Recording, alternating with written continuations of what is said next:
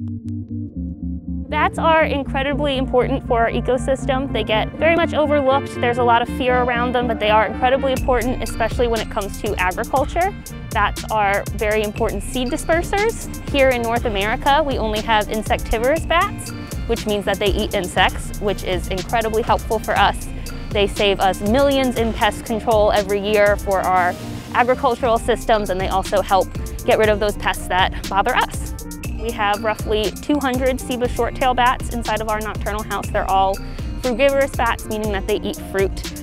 A lot of people ask me what it's like being in with that many bats, and I love seeing their reactions when my description is it's like being in a room of butterflies.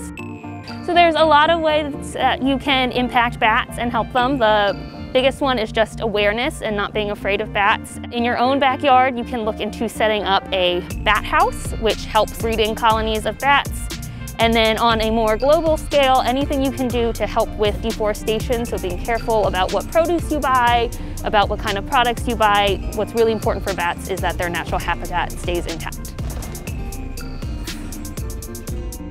Happy Bat Appreciation Month from all of us at Audubon Zoo.